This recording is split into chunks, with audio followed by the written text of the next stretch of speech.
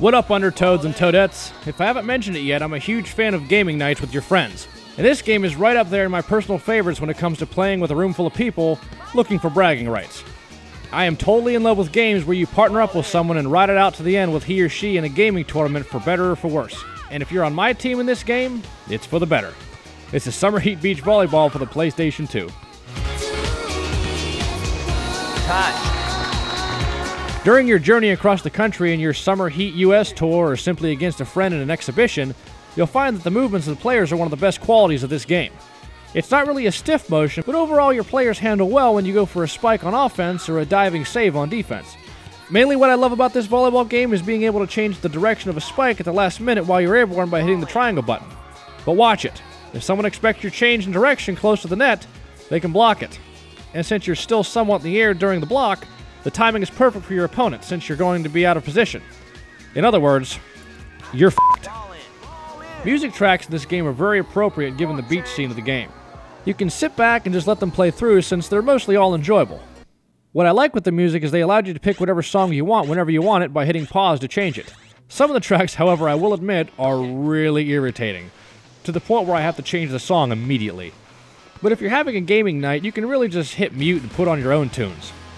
I'm not talking down the creator's playlist for the game. I'm just saying that a little Bob Marley suits this game perfectly. So for now, I guess I have to settle for a little Sum 41. Go for it.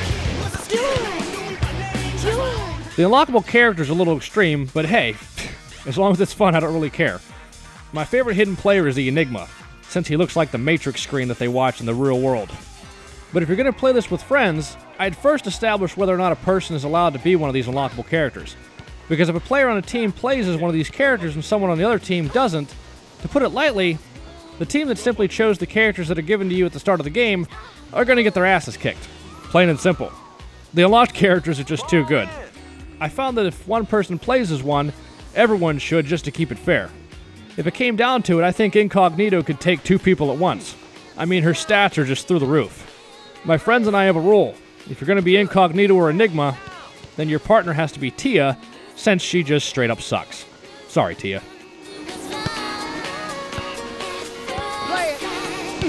Ball in! And if I haven't mentioned it yet, I'm all about the bonus minigames. Just as long as they're fun, obviously. I mean, if the minigame sucks, why even put it in the game? Seriously. I've seen minigames that are worth less than an autograph from Corey Feldman. But that's not the case here. This game is a party game to the fullest. Not only is the volleyball gameplay sweet, but you can also play 3 other games as well. From my experience, the most fun is the Beach Bowls game, which is actually bocce ball but played with beach balls. It's a game of determination against your friends to get that damn ball as close to the jack as you can.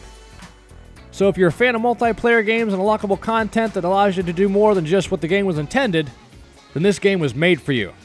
So in honor of the design of the Enigma, I'll wrap this up in Matrix terms.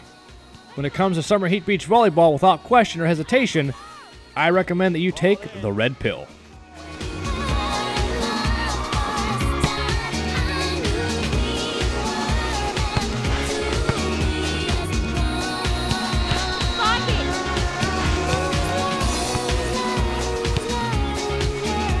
Ball in.